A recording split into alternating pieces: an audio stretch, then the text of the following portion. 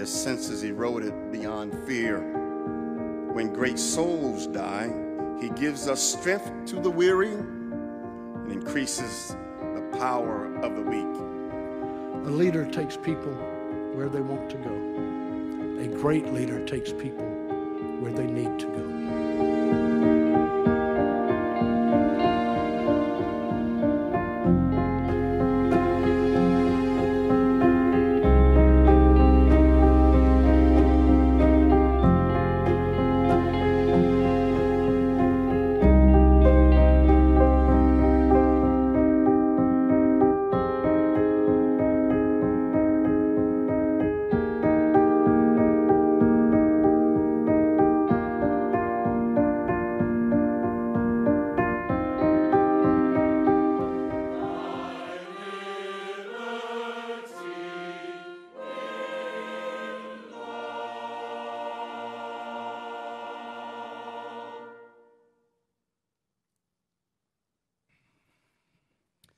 Please be seated.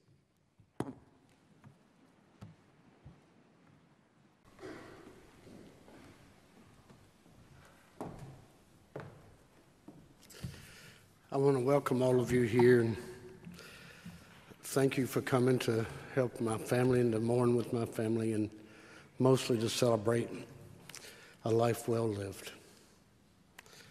My mother was the glue that held our family together through the ups and downs and thicks and thins of our family's politics. As individuals, she believed in us and took care of us. Mom started the Rosalynn Carter Institute for Caregivers at Georgia Southwestern University. She told me that her adventures had led her to more than 120 countries. She had been fly fishing all over the world. She had met kings and queens, presidents, others in authority, powerful corporate leaders and celebrities. She said the people that she felt the most comfortable with and the people she enjoyed being with the most were those that lived in absolute abject poverty, the ones without adequate housing, without a proper diet, and without access to health care. I will always love my mother. Let me finish by saying that my mother, Rosalynn Carter, was the most beautiful woman I've ever met, and pretty to look at too. Thank you.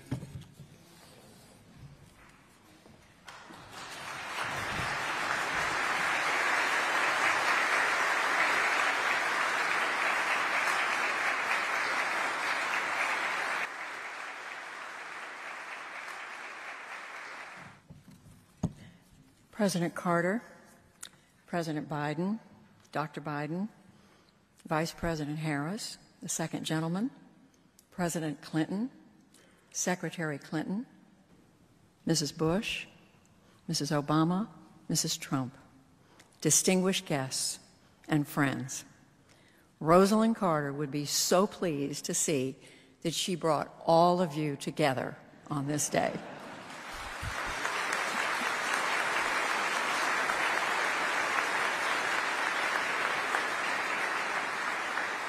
Without Rosalynn Carter, I don't believe there would have been a President Carter. She and the two of you set an example for all of us. What a gift she left.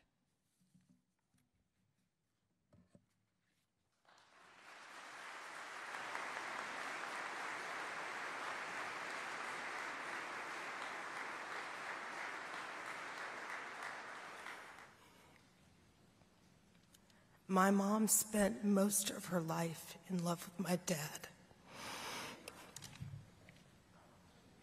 Their partnership and love story was a defining feature of her life.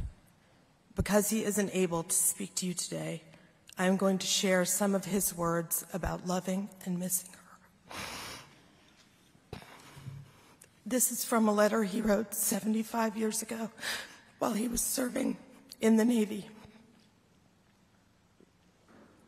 My darling, every time I have ever been away from you, I have been thrilled when I returned to discover just how wonderful you are. While I am away, I try to convince myself that you really are not, could not be, as sweet and beautiful as I remember. But when I see you, I fall in love with you all over again. Does that seem strange to you? It doesn't to me. Goodbye, darling. Until tomorrow. Jimmy.